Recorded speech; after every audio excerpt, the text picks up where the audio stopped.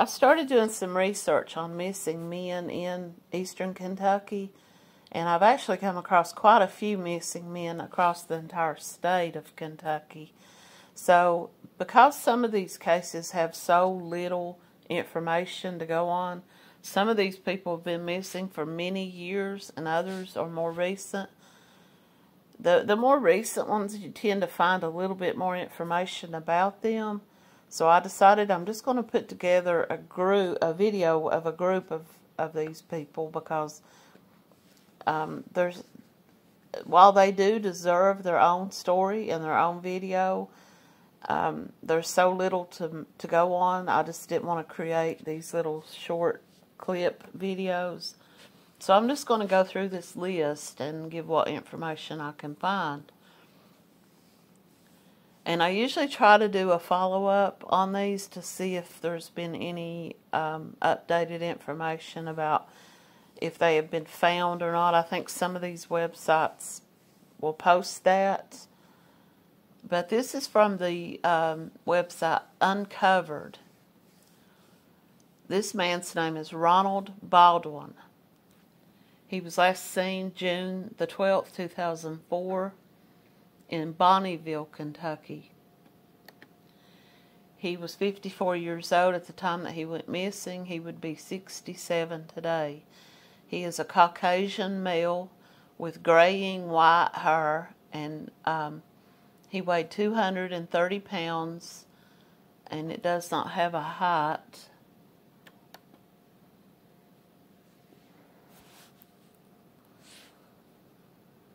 So I'm going to read this. It's from Unsolved Appalachia. This gives a little bit more detail. On Saturday, June the 12th, 2004, 54-year-old Ronald Baldwin, along with a 12-year-old neighbor, went four-wheel riding on a 300-acre farm on Buckner Hill Road in Bonneville, Kentucky. At some point along the ride, the 12-year-old neighbor returned to the house to refuel his four-wheeler, but was unable to find his way back to where he had last seen Ronald.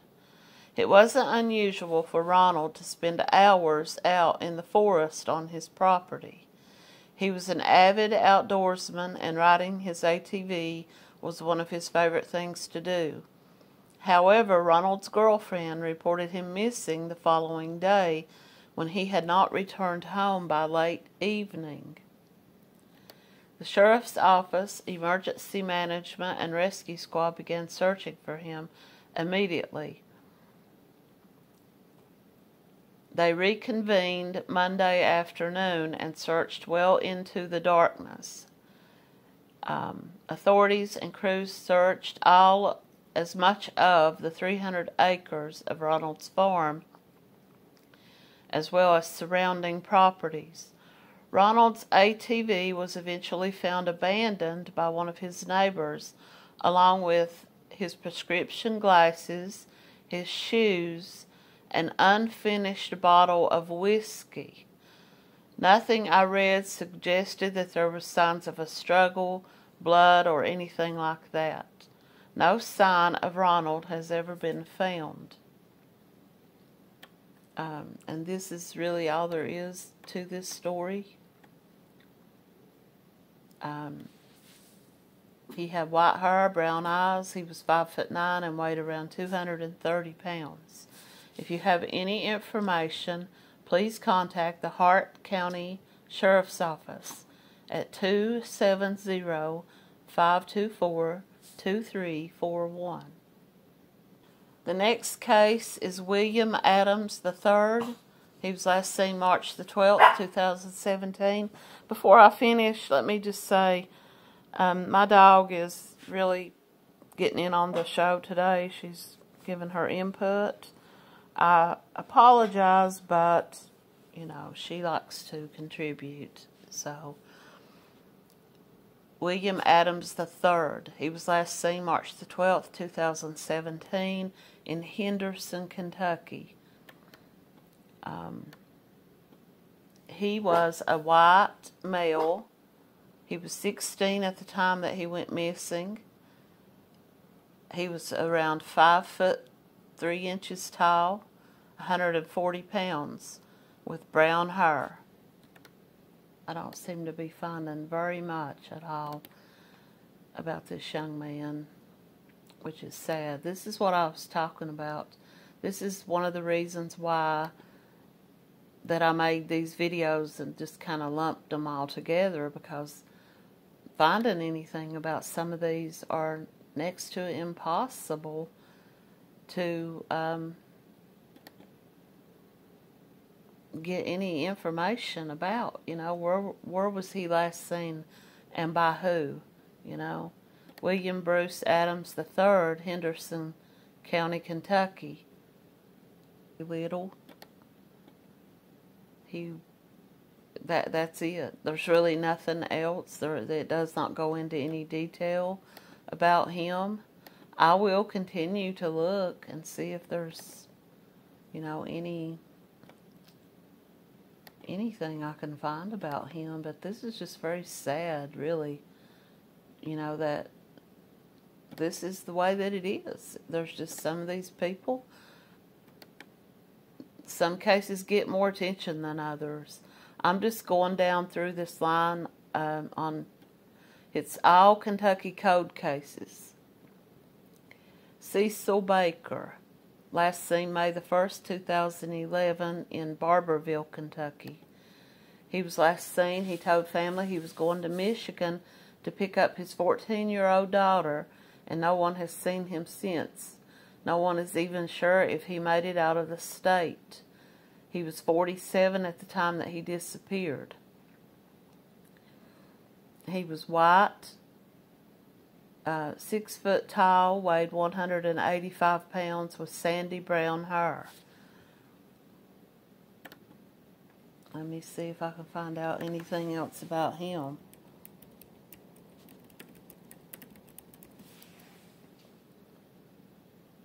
He was from Knox County, Kentucky.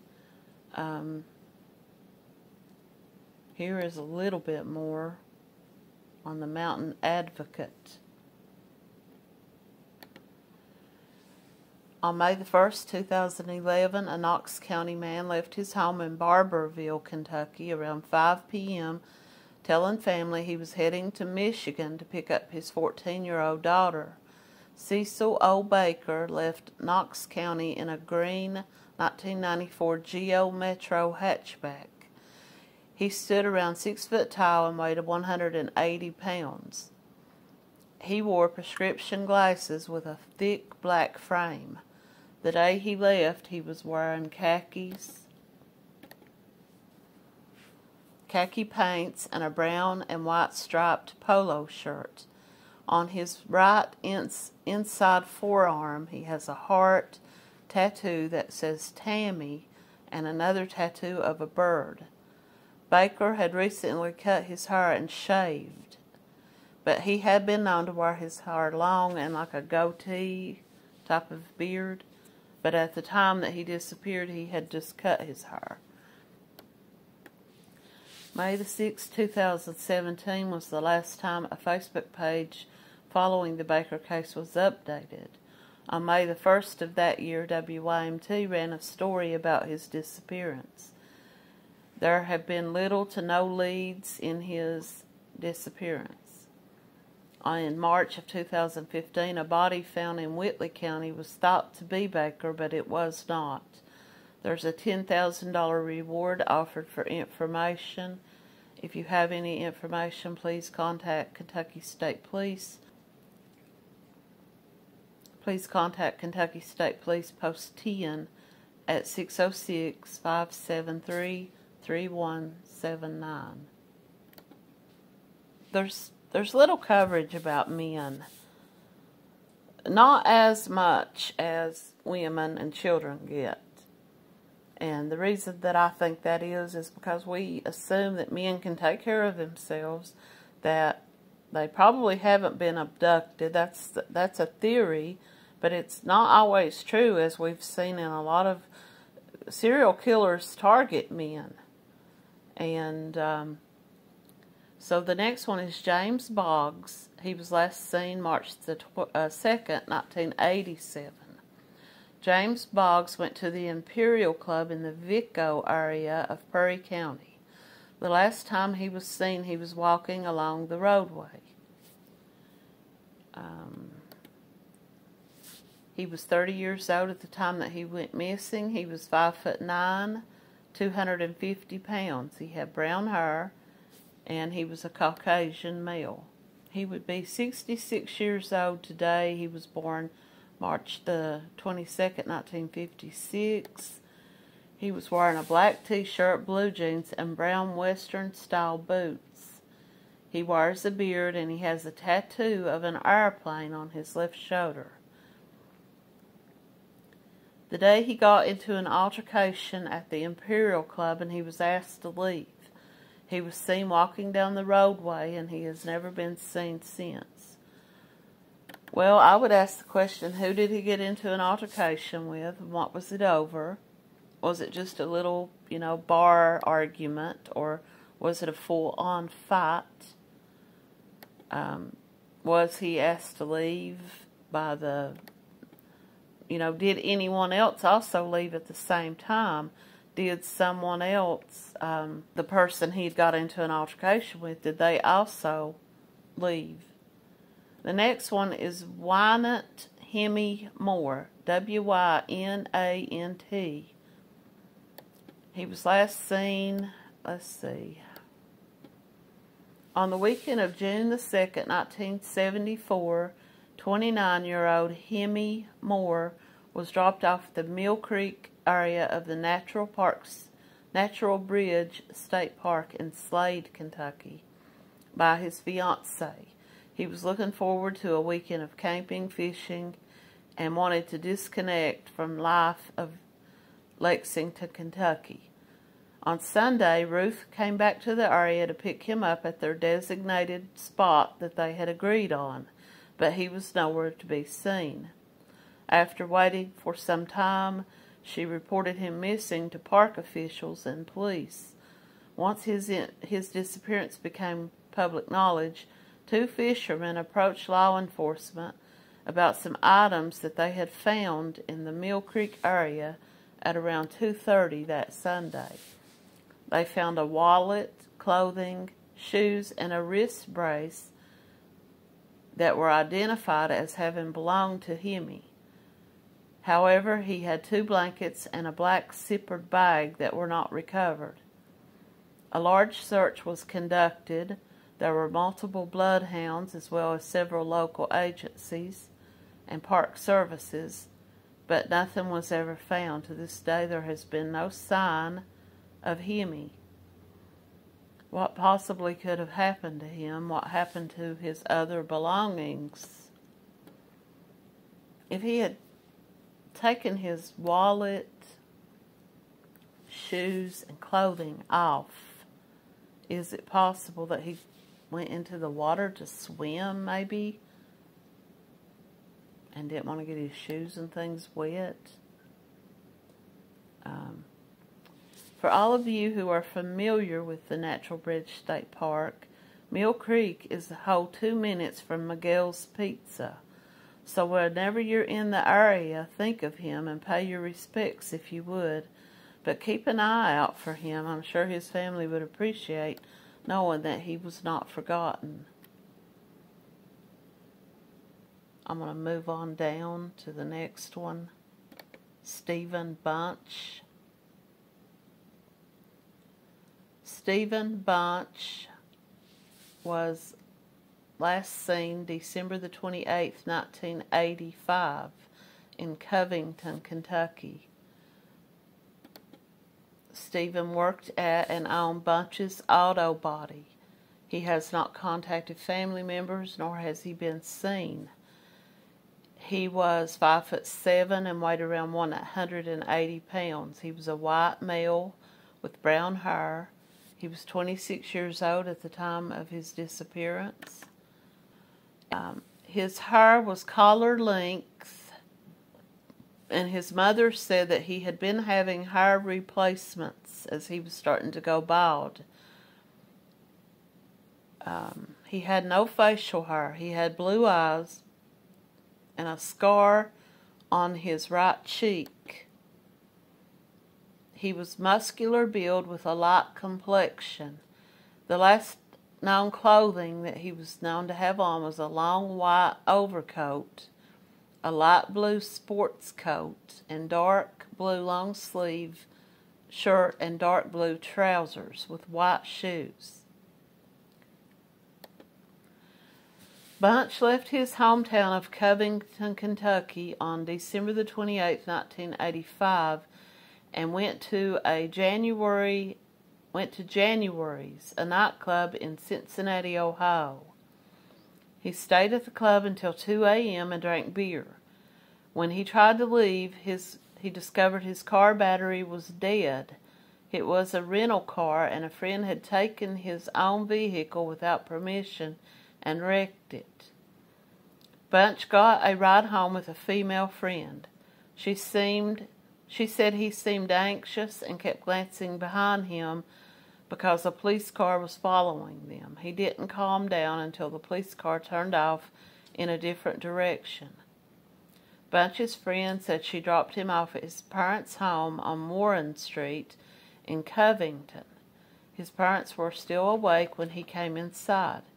He went into his room and stayed about 5 minutes, and then he told his mother he was going out for a while and that someone was coming to pick him up. Bunch's father thought he was behaving oddly, so he followed his son outside and saw him go into the backyard. He was never seen or heard from again. His family searched the wooded area near their home. They found the scarf that he had been wearing that night. His rental car, which had been left parked in the parking lot, later turned up several blocks away from the club. He went missing shortly after testifying in a criminal case, and there were rumors that he went into a witness protection program, but this was never confirmed. His case remains unsolved. Well, if he was paranoid because the police were following him, and was the case that he testified in something to do with the police? You know, that would have scared him. Moorhead, Kentucky, November the 23rd, 1991 was the last time that David Brown was seen at the Christian Community Center. He was 23 at the time. He was a white male, 145 pounds, height 5'8". He had strawberry blonde hair, and he wore glasses. David Allen Brown was last seen November the 23rd, 1991 in Moorhead in Rowan County, Kentucky. 24 years old, white male, 5'8", 145 pounds, with strawberry blonde hair and blue eyes. He was last seen wearing a light jacket, jeans, and tennis shoes. The Christian Community Center, I think, is probably something like people maybe would go to get meals or, you know, help. I did a story about a woman who was unidentified. She lived in the Moorhead area. She was known as the Bridge Lady, and she was known to go there quite a bit. They were familiar with her, but nobody knew who she really was.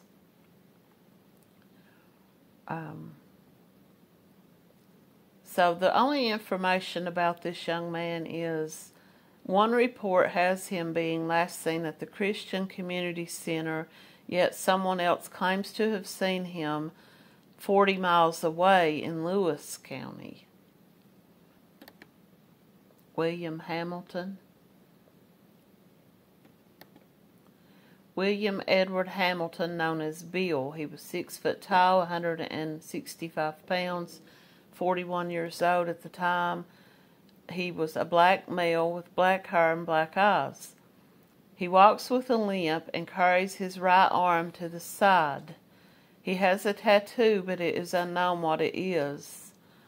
He was last seen wearing tan pants, a blue zip-up jacket with a brown leather belt with a brass belt buckle. He was wearing a long-sleeved blue shirt that had been splattered with white paint. He wore a brown wide brim hat, and he had on brown lace-up slippers. He was last seen leaving a residence in Mount Sterling, Kentucky on September the 24th, 1980. He did not drive, as he did not have a driver's license or own a vehicle. He was reported missing October the 5th of 1980. There is very little information regarding his disappearance. If you have any information about him, please contact the Kentucky State Police at 606-784-4127. What's about him? It's sad. It's like I say, there's some of these cases that are older cases, and they just kind of fall in between the cracks, you know. Some you find some interesting information about, and others you just don't. But I will come back. Josiah Caskey, Lexington, Kentucky, last seen August the 4th, 2014. He was 31 at the time. He was 6'2" and weighed 170 pounds. He was a white male. Here is something from Lost but Not Forgotten. Let's see. There's very little. Some of these cases like this are cold cases, and the information has not been put out there for whatever reason. Whatever the reason is, their cases have just kind of fallen. And this is all there is about this man. He was last seen August the 4th of 2014 from Fayette County, Lexington, Kentucky. No more information is given. Very sad. Very sad, because he's somebody's kid. He's somebody's brother. Sometimes when I start doing research on a story, I find very little detail to go on. And so I decided to put a few videos together into one, because there's little to go on, and while these people deserve their stories to be told and they deserve their own video, it's hard to find information on them, so I just did the best that I could.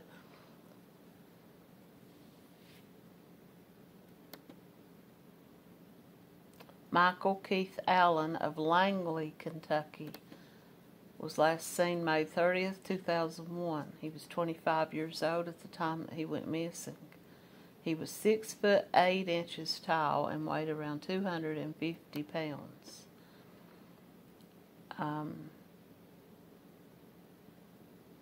He was at his residence, and he got into a red pickup truck with an unknown subject. He had brown hair and possibly had facial hair, a small light beard, brown hair, brown eyes. He has a square scar on the bottom of his foot and a cleft chin. He has a wolf tattoo on his right shoulder.